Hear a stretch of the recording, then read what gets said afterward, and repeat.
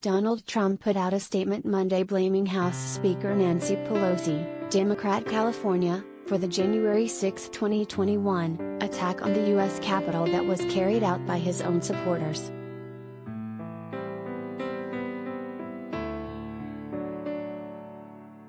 There would have been no January 6, as we know it, if Nancy Pelosi heeded my recommendation to bring 10,000 soldiers, or the National Guard, into the Capitol, the former president said. In the Unselect Committee January 6 witch hunt right now, Pelosi and the Dems are responsible.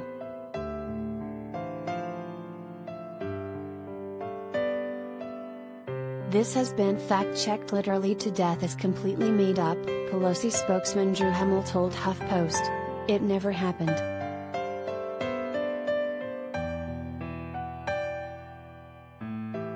As a refresher, thousands of Trump's supporters marched to the Capitol, at the encouragement of Trump, to try to stop Congress and Vice President Mike Pence from certifying the 2020 election for Joe Biden.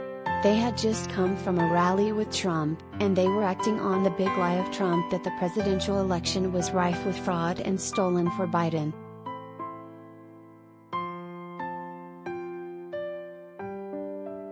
Trump resisted pleas from his inner circle to help stop the riot once it started.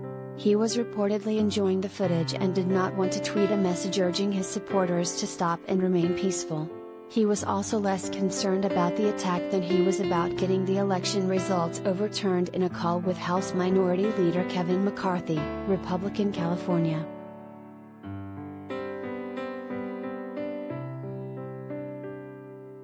Trump ended the day with a tweet that repeated his big lie about the election and sympathized with great patriots.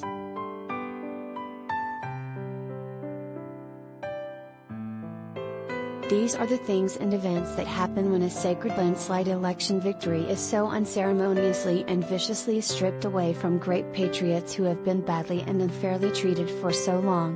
Go home with love and in peace. Remember this day forever. He tweeted that day.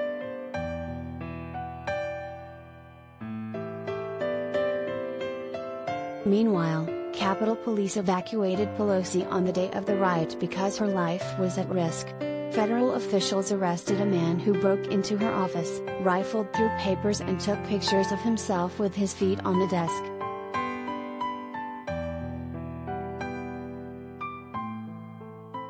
Republicans have long tried to blame Pelosi for the pro-Trump Capitol riot, centered on inaccurate claims that she was personally responsible for the failure in security on January 6.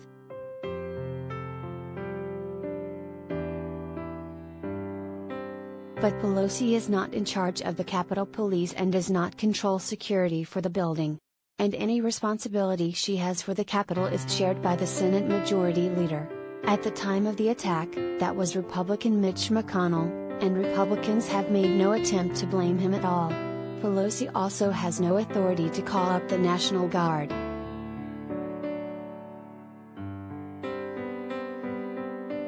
Pelosi pushed for the creation of a bipartisan commission to study the January 6 attack, including the security failures of that day.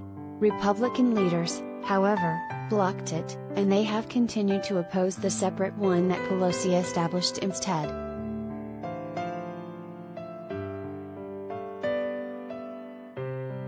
On Friday, the Republican National Committee voted to declare the Capitol attack, and the events leading up to it, legitimate political discourse.